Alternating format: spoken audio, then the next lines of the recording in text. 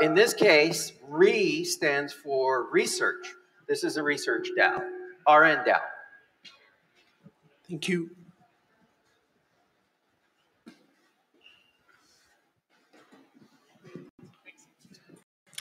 Hey, everybody. My name is Paulo. I'm a designer trying to design DAOs. I'm Andrea Gallagher. I'm a user researcher trying to understand DAOs. Both sides of the coin. Today, we're not going to be talking too much about DAOs because we're assuming that since you're here, you already know a thing or two about it. We're going to be focusing more on the research part of it. We can talk about scientific research, ethnographic research, user research, product research, so many types of researchers. But what we want to highlight is not a particular set of procedures of research, but the mindset of research. Because research is a method of systematic inquiry, kind of like a way to structurally learn about something. And that mindset is what is interesting to us. And we can learn about a bunch of things in the world, right? But we kind of split it up into two spaces, learning about the problem space and learning about the solution space. And also for today, we don't care about that one. We want to focus on the problem space research.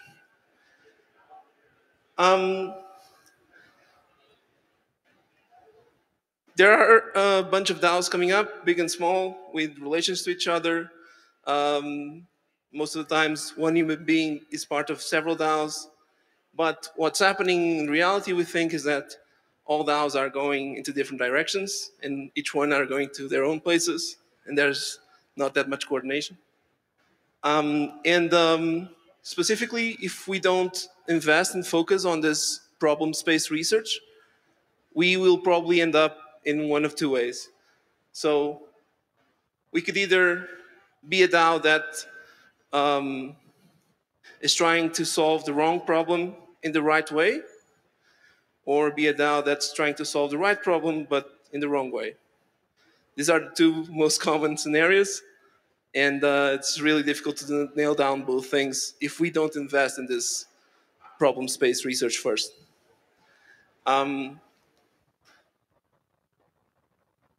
Also, another problem is that if we don't know what problems are trying to solve and we don't understand them deeply, we also don't know what our target is. And we'll have to rely on metrics that are not really impactful metrics, that are not really measuring the impact of what we're trying to achieve, but are more like so-called vanity metrics, like number of Twitter followers of our account or number of people on Discord. And so those metrics are not really the ones that are mapping the impact of what you're trying to achieve as a DAO, right? And also we could be aiming at a target that's not really the biggest target or the most important target if we don't understand the problem deeply by doing these problem-based research. So we are talking about the research that focuses on the problem that human beings have, several human beings doing several types of stuff. Wait. It stopped working.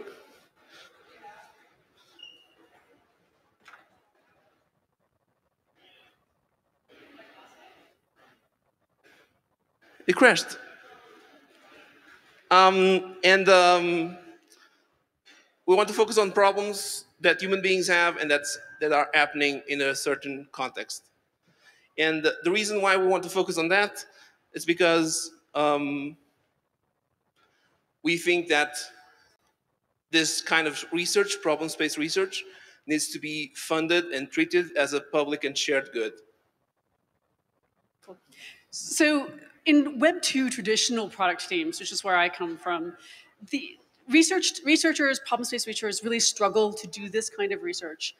Part of it is because you know that it's going to be duplicated work. You and your competitors are going to be doing research on the same spaces. It's also going to be wasted because you have to explore a much bigger space than your product is actually going to focus on. And then third, your company usually wants to use this research as a moat, as a way of protecting their competitive advantage against their other products that are out there. But fundamentally, problem-based research doesn't succeed as a moat. And there's 3 reasons for this. First is if you don't own reality, and the reality out there of your users and the problem you need to understand, everybody else is looking at the same thing. The second is that if you're doing it in secret, you're not opening yourself up to critique and exposure, and you don't get that quality, which means in the end, on average, you're probably wrong. And the third thing is when we are looking at the Web3 ideals of composability and modularity, those start to break as different DAOs and different DAO tooling organizations are trying to solve problems and not seeing how those problems are connected. They're going to be building things that don't work together and don't fit together. So we believe that in order to do this research well and to understand DAOs and what DAOs need and what DAO tooling projects need to build for them, we need to produce this in a shared and open kind of way. So how do we do this? First thing is we're going to need, as a community, to build some infrastructure. We're going to need things like building a map of the entire space, a picture of the broad problems that are out there that DAOs face. We need to build a way for the different research teams that are out there, because people are already out there studying. These teams like Tally and Aragon and others are doing great research already. But where do they publicize it? Where do they fit it into the big picture so that a year from now somebody can look at that and understand how it fits in? We need to do things like find participants, people like you, that we can talk to and understand the experience you're having. How do we get the data back? How do we have a data repository so that we can share it in a way that actually preserves privacy and anonymity in this space? So that's the infrastructure that we see that needs to be built. The lucky things is that we're starting to see glimmers of that. Deep Work is working on a participant repository, for example. And we need to start sort of an organization of building that up. So we do that. That's how we do it. Who are we?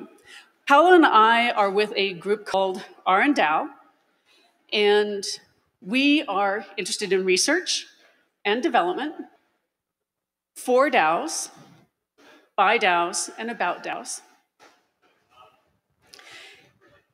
And we see ourselves as not a normal agency. In fact, not really an agency at all. This is much more about an association and a collaboration. We want to build a community and a space where DAO projects, DAO tooling projects, and DAOs themselves come together to talk about the problems that we're facing, where we work with our clients, the people who are engaged, to prioritize and understand which problems are the most painful and are damaging the ecosystem the most. We want to understand which problems need to be dived into, and then create a space where people can propose solutions to those problems, because that's the development part that's going to create something great.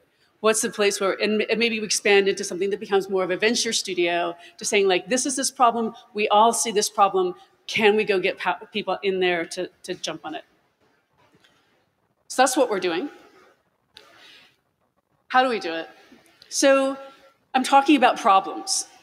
But all of those problems fit together in that broad picture. And in that after we understand the broad picture, we have to then also go deep. We call this TTT-shaped research. And then you have to use a systems thinking approach to understanding how those problems connect to each other, and how if you can't solve, you have to solve this problem in a certain way so that we can also solve that one. So that's the explorers we're doing. The first research problem that we've taken on is, what are the common paths to becoming a DAO? And what are the problems that block progress?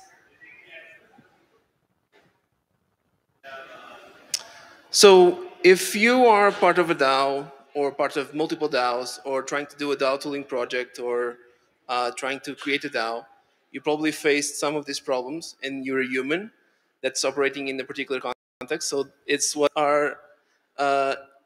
you are the one that are interesting to us. So we want to talk to you and understand what are the problems that you face so that we can answer that research question. So the only thing that we ask you to do is to join our Discord. It's the only thing that we have until now. We are forming this since like a month ago. in a very decentralized way and distributed way. We're also trying to figure out how to be a DAO ourselves and being over this process ourselves and learning from it. And we do 3 workshops a week across different themes, and you can join one of those workshops to see how we work, how we facilitate and manage those workshops, and contribute to this kind of research as well. So that's it. Thank you. Awesome. Thanks so much. Thank you. Thank you.